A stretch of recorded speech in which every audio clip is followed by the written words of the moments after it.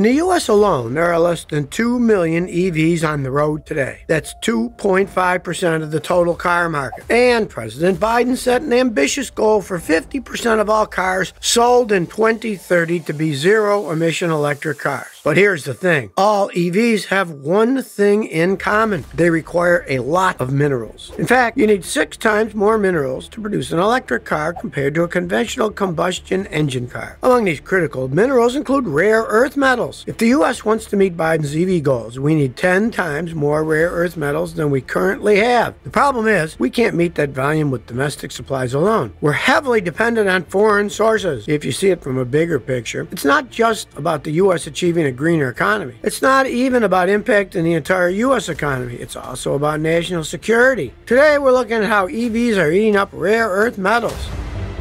Rare earth elements are a group of metals which are critical for a greener economy. They're used in EV drivetrains, for example. Here's the irony. Rare earth elements aren't really rare. They're not nearly as rare as precious metals like gold or platinum. Actually, rare earth metals are pretty abundant in the Earth's crust. But the problem is, they're rarely found in large concentrated deposits on their own. Instead, we can only get to them by separating them from other elements. This is a dirty and labor-intensive job. The countries that produce the rare earth metals include China, Australia, Brazil, Canada, and the U.S. These metals aren't only used in EVs. They're needed for pretty much everything from F-35 Stryker jets to wind turbines, medical equipment, semiconductors, and even cell phones. So they're super critical to supply chains, and it's obvious why they're in high demand. There's a private company called USA Rare Earth. They're developing mines in North Carolina and Texas. The plant in North Carolina is expected to be fully operational by the second half of this year. It's essentially the one and only magnet plant in the U.S. It can produce 20% of the permanent magnet demand. USA Rare Earth is also developing a brand new mine in Texas. It's called Round Top Heavy Rare Earth Lithium and Critical Metals Project. The mine in Texas is expected to be fully operational by 2023. All in all, it's expected to produce 15 of the 17 rare earth elements, plus other minerals like lithium, gallium, hafnium, and zirconium. If you think that'll solve the U.S. supply problem, the truth is, even if the Texas mine exceeds all predictions, it still won't be enough. Till now, the U.S. has been relying on one major country for years, China. Pini Altus, the CEO of USA Rare Earth, said the U.S. at least would need 4 or 5 round-top mines to get even close to independence from China. And yes, for sure, the U.S. could continue to rely on mines in Australia and Canada, but Altus doesn't believe that's such a good idea either. In fact, he considers that foolhardy. One major reason is around regulations set by CFIUS, which is an interagency committee chaired by the U.S. Treasury Department. It reviews foreign investments and acquisitions of U.S. businesses and real estate to determine if the transaction threatens U.S. national security. The problem is Australian Canadian project owners don't have any CFIUS regulations. That means they don't have to sell to the U.S. They can sell to anyone, even China. Believe it or not, some Australian companies already have off-take agreements with China in place. So the U.S. can ask to Australia and Canada for rare earth metal, but it doesn't necessarily mean we'll get them. And if Australia or Canada give their metals to China, it will just make China even more powerful. The U.S. wasn't always in this predicament, though. Not many people know this, but from the 1960s to the 80s, the U.S. was the world leader in rare earth metal production. But then they turned to China because of its cheap labor cost and the environmental footprint that production leaves behind. They wanted to leave behind China, not the United States. And of course, the thing is, the U.S. never looked back until now. The U.S. doesn't necessarily need to cover 100% of our own needs for rare earth metals. It's believed that even 50 to 60% may help ensure that the global supply is not weaponized by China. China has been the key dominator of the rare earth metals for years now. Vietnam and Brazil follow next, and between them, it's almost a tie neck to neck. But China's outproducing everyone by a landslide. Let me put this into perspective. The U.S. has 1.5 million tons in reserves. China has at least 44 million tons in reserve. In 1985, China introduced a policy that partially refunded the taxes paid by domestic producers of rare earth metals. This lowered the cost for Chinese mining companies. Add to that some lax environmental regulations and cheap labor, and that's how China's rare earth metal industry suddenly got very competitive. Its production ended up increasing 464% between 1985 and 1995. In 2010, China slashed its rare earth metal export quotas by 37%. This pushed rare earth metal prices to all-time highs. price. That fueled an influx of capital into the rare earth mining industry, and it also kick-started mining in other countries. China used to mine 90% of the rare earth metals worldwide. Today, they're down to 63%, but that's still a lot. That's 140,000 tons of the 240,000 tons that develop globally. China also controls 85% of the processing. The United States produces 38,000 tons, but the irony is that it ends up all being sent to China for processing anyway. In 2010, there was an international disagreement over territorial waters, so China cut off supply of rare earth metals to Japan for 40 days. So you can see how much power and control they have. China used to own 3 rare earth companies.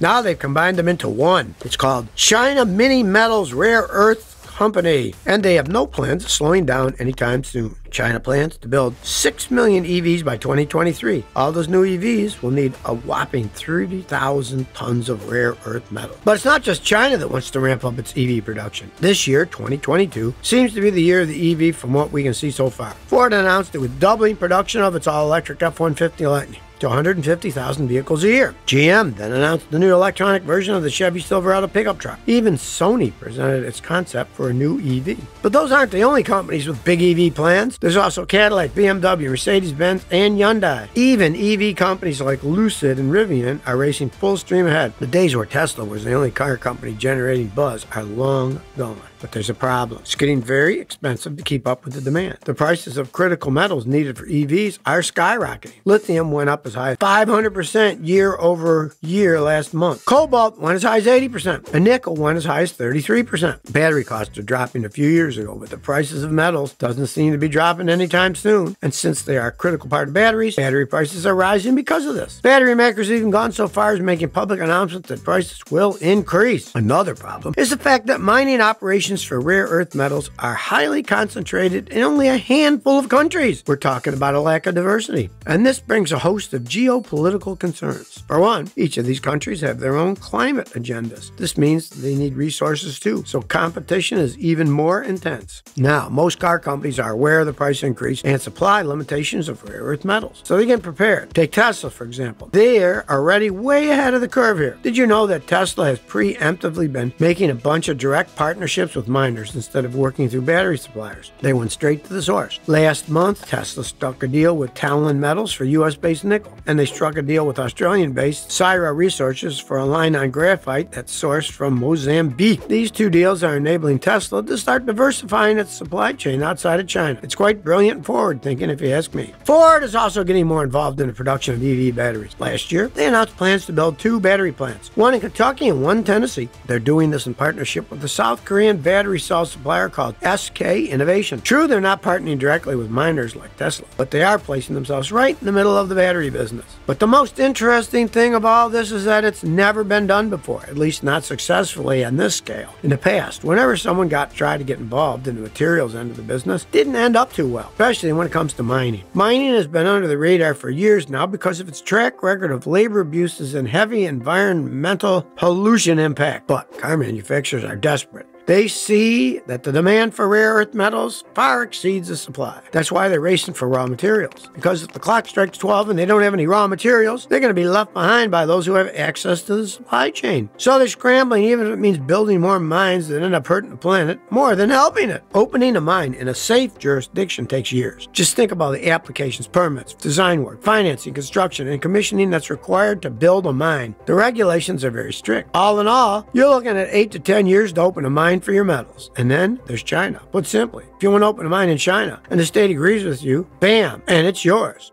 The fact of the matter is that we can't just stop mining tomorrow. It doesn't work like that. Rare earth metals are present everywhere in your life, even in your cell phone. And today's society is heavily dependent on them. That's why many companies are adopting environmental, social, and government standards to reduce the negative and hazardous impacts from mining. GM is taking it a step further. They developed the Ultium family of electric motors for the company's large array of planned EVs. With these new motors, GM hopes to reduce the need for rare earth metals. The smallest member of this new Ultium family is an 83 horsepower induction motor that will be used on all-wheel drive assist duty. The main EV drive motors are the 241 horsepower front drive motor and the 342 horsepower rear motor. Both these motors retain their permanent magnets. For example, GM's plan to whittle the use of rare earth metals down to the bare minimum. And it's not like this approach is totally new for them. They've done this before with the use of precious metals in the catalytic converters for the combustion engine cars. Anyway, the first production car you'll see rolling into showrooms with the Ultium motor will be the 2022 GMC Hummer EV. This EV will have 3 of the big 342 horsepower motors when it arrives later this year. And they insist that they have secure, sustainable, and ethically sourced materials. Well, one thing's for sure, it's a mad dash for metals, and the competition isn't slowing down anytime soon. But now, you tell me, do you think the U.S. can grow even less dependent on other nations for rare earth metals? And will any country ever overtake China's top spot in rare earth metals? Please share your opinion by commenting below. If you like this video, please like and subscribe. Thanks for your support.